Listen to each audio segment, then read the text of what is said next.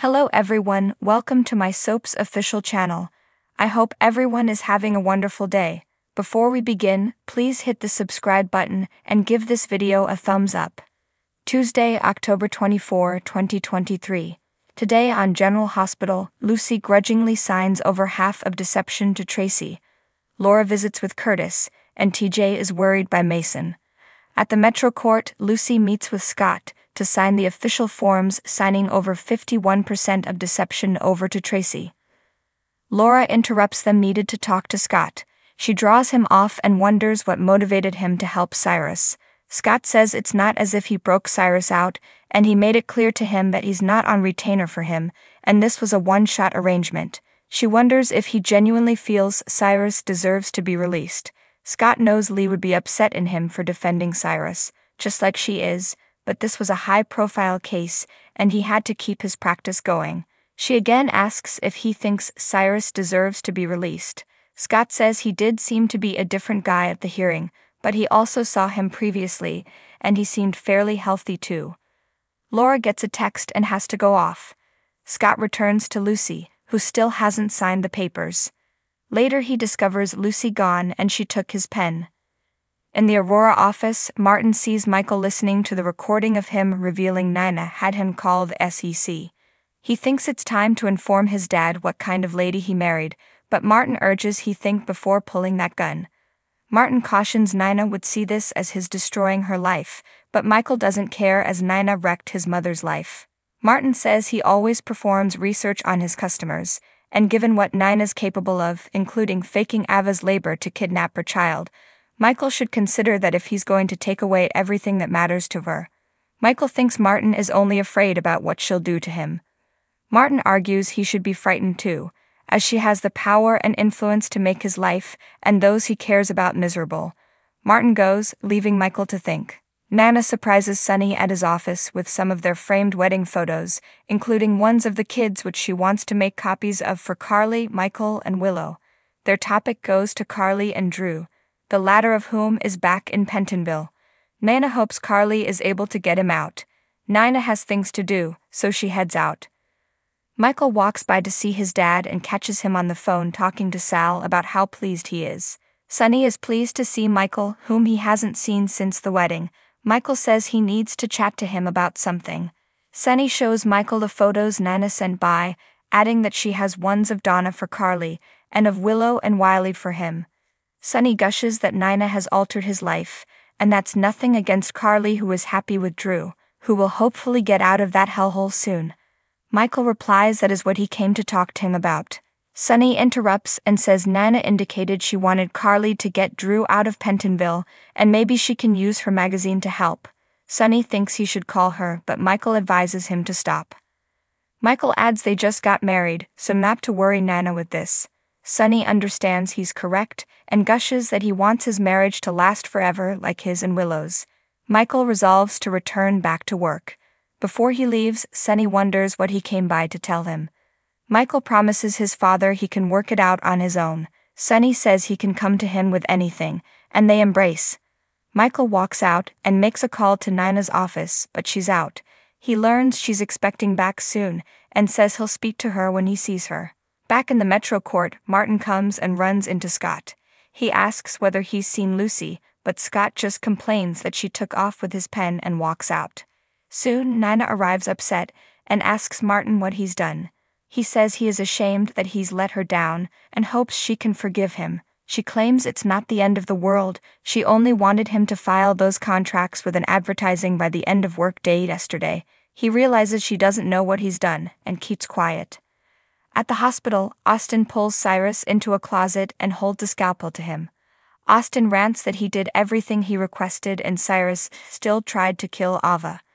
Cyrus is impressed, but says Austin's had his moment, and now he's going to take his hands off him and find a way to get him in to see Mason.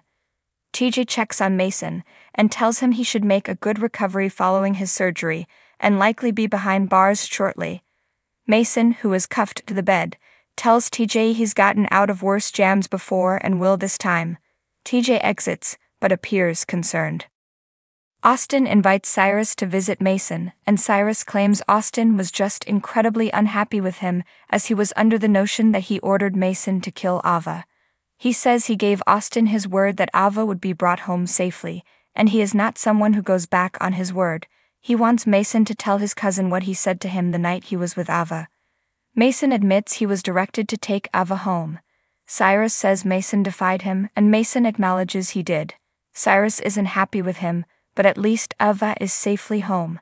Cyrus gives Mason his word that the anguish he felt when he was shot will pale to what he will endure in his long journey to death if he ever betrays him again. Cyrus screams at him to say he understands, so Mason does. Cyrus smacks him where he was shot and shouts, "Godspeed." Cyrus asks Austin if they understand one another, and Austin responds they do. Austin steps out. Portia returns home and Curtis didn't expect her home so early and wonders if something happened. She claims nothing happened. Curtis claims he was looking at the images Trina sent him of her and Spencer in New York. Portia requests to see them, so he shows them to her. She sees they having a fantastic time, which was not the reaction Curtis was expecting. Portia knows she can't tell Trina who she can see and what she can or can't do. She gets a text and needs to rush back to work. Portia heads out and meets Laura, who has come to visit Curtis, at the door. Laura explains in case she didn't know, her brother is out of prison. Portia knows, and asks Laura not to disclose it to Curtis just now. She tells Laura that Curtis will be glad to see her, and she heads out. Laura visits with Curtis, who is happy she came to see him. She apologizes for being gone so long, but he knows she was seeking for her kid. She informs him that Mac and Jordan are looking for the guy who shot him. Not that it is any solace to him. Curtis is just trying to focus on the future and make the best of his life. Laura says she wanted to reach out to him, but didn't think she could communicate just what he means to her over the phone. He knows they have gone through a lot, and she thinks they have an unshakable connection. Back at the hospital, Portia runs into TJ, who is visibly bothered by something. TJ says there is a patient, Mason, and there is something about him. TJ ignores it and says he probably just reminds him of some other creep he's run across. Later, Cyrus sneaks out past Portia.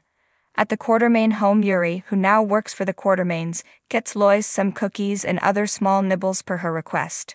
Brooklyn believed her mother was stuffed after lunch, but Lois insists they are for Chase. She asked him over provided they were going to talk over Brooklyn's plans for Blaze.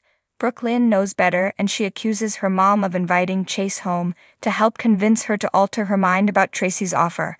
Brooklyn says she'll put her in the box she put Tracy in and promises to never speak to her again if she brings it up. Yuri then brings Chase in. Lois tells Chase she brought him over to help Brooklyn with her song for Blaze, and she asks if he'd mind singing her new song while Brooklyn plays the piano. Chase says he'll always sing anything Brooklyn writes. As Chase sings and Brooklyn plays, Lois watches. After Chase ended, Lois thinks that was amazing and wishes she could have heard him and Blaze sing together. Lucy enters with the contracts and asks Brooklyn where the Wicked Witch is. Brooklyn says Tracy traveled out of town to New York. Lucy shouts of course she did, and screams Brooklyn is just as culpable for all of this as Tracy is. Chase tries to defend Brooklyn, but she believes Lucy has every right to be angry. Lucy had hoped Tracy would be her to see the spoils of her viciousness. She signs the contract, throws it at Brooklyn, and hopes she's satisfied. Lucy then storms out. Lois picks up and presents the signed contracts to Brooklyn. On the upcoming General Hospital, Dante and Cody talk. Nina's world is rocked. Carly gets disturbing news. Maxie shares an opinion. So what do you guys think about this update? Let me know in the comments below. And if you like my videos, please press like and subscribe for more. I'll see you guys next time.